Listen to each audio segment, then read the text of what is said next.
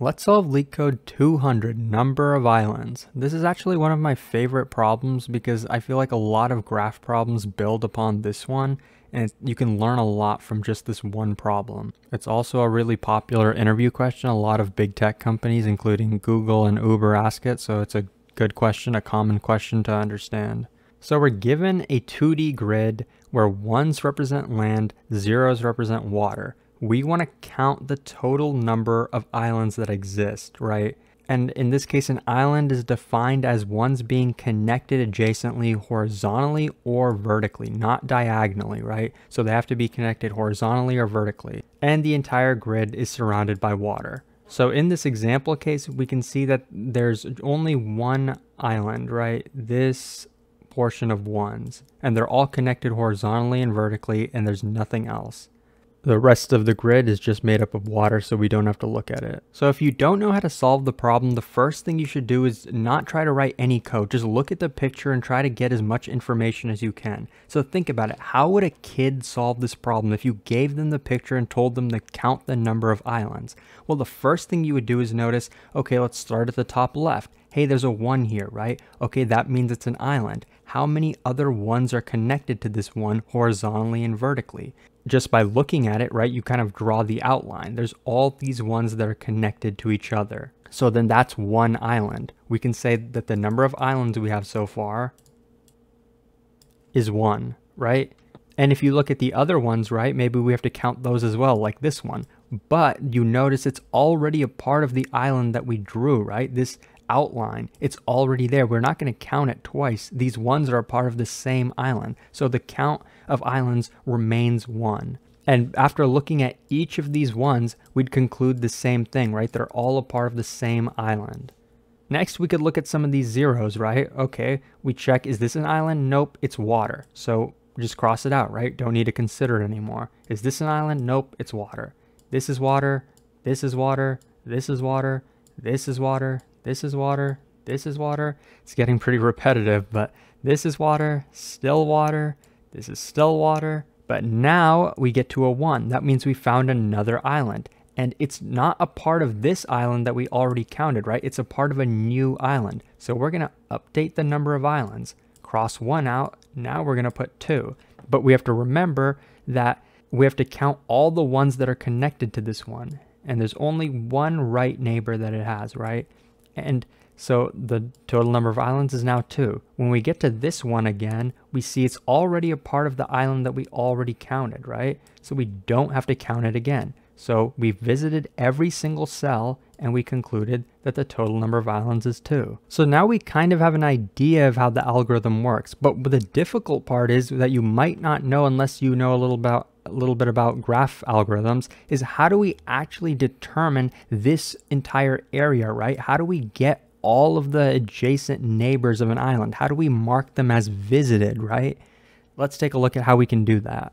So when we first got to this one, we realized we got to an island, but then we wanted to mark the contiguous land of this island as visited, right?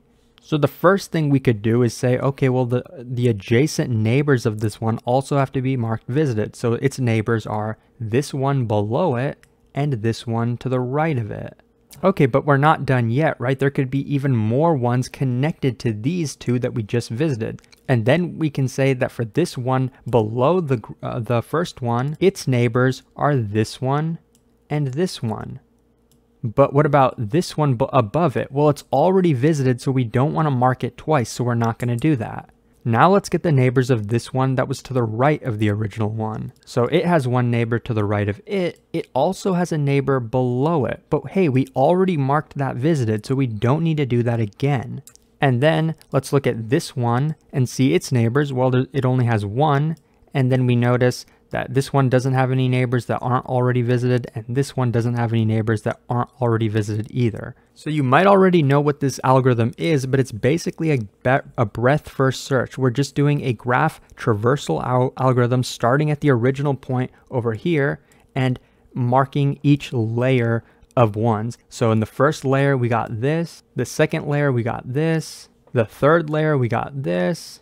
And the fourth layer, we had just a single value. So this is really easy to visualize, and if you already know this algorithm, you can code it up pretty quickly.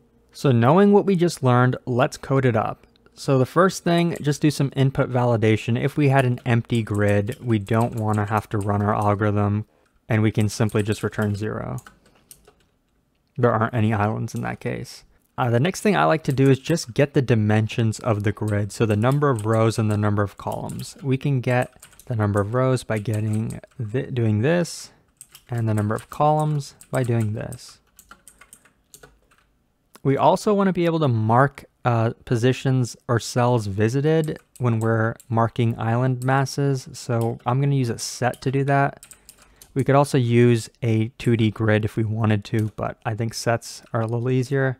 We also want to count the number of islands. We can initialize that as 0. So we want to visit every single position in the grid. So let's iterate through each row and column. So R is going to go through every single row. C is going to go through every single column. If we visit a 0, we don't have to do anything, right? But if we visit a 1, then we have to do something. Then we have to traverse it and mark it visited.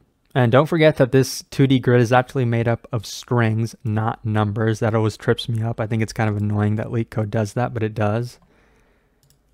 So now we have to run our traversal. I'm going to run breadth first search because I kind of like it. So run breadth first search on this cell, row, column. We also have to increment the number of islands. But remember, we're only going to be incrementing the number of islands if we get to a 1 that we haven't already visited. So we're going to make sure that if we execute this, we've gotten to a position we haven't visited.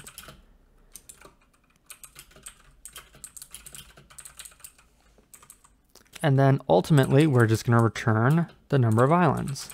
But we didn't actually write our breadth first search. Let's do that right now.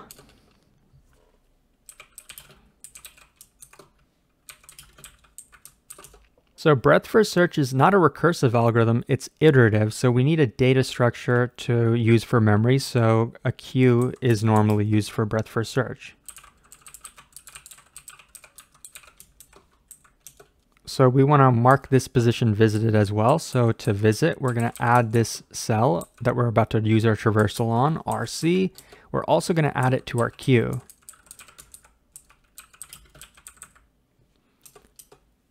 And so while our queue is not empty, that means we're going to be expanding our island. So we're going to pop from the queue.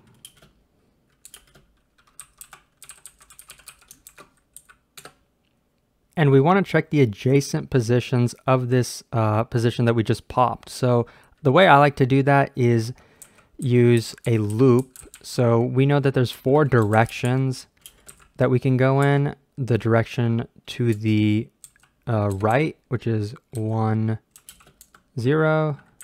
The direction to the left, which is -1, 0. The direction above, 0, 1. And the direction below.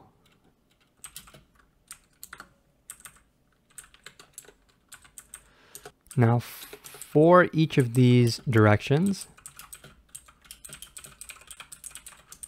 we're going to check something. First, we want to check that this position is in bounds. The way in Python I like to check that is just if r plus dr is in range of rows,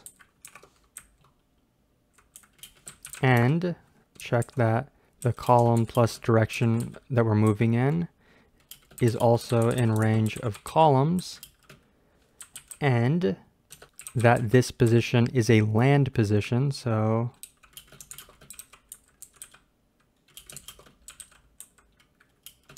this is equal to 1, meaning it's land. And lastly, that this position hasn't already been visited.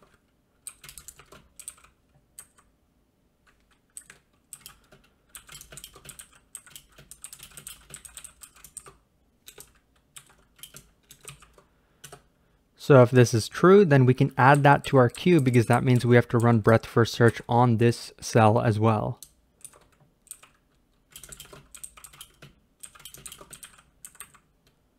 We also have to mark it visited so we don't visit it twice.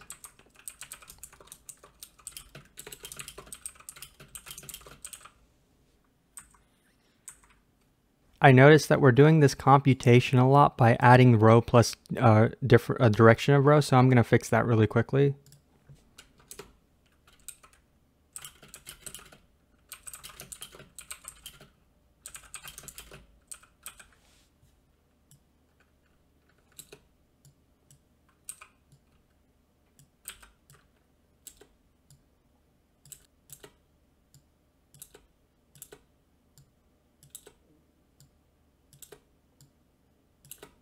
So that's a little bit cleaner, and that's pretty much the entire breadth first search function. It's going to be running until the queue is empty, which means that there's no more land positions to visit.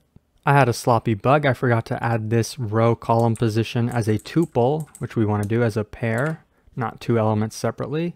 I also used the wrong function name for visit. We have to use visit add, not append, because it's a set, not a list. And there is the breadth first search solution to this problem. Sorry about a few of the bugs that I had. I hope they didn't trip you up too much. And also, the neat thing about writing it this way is if your interview asked you at the end, okay, could you do a depth first search solution to this? You can actually do it really easily. This pop left that we wrote, if you just change it to a regular pop, meaning a pop right, it'll pop the most recent element that we added instead of the first element that we added, which means it'll basically be a depth first search, but it's non-recursive, it's iterative. If you enjoyed and if this was helpful, please leave a like and subscribe, and thank you for watching.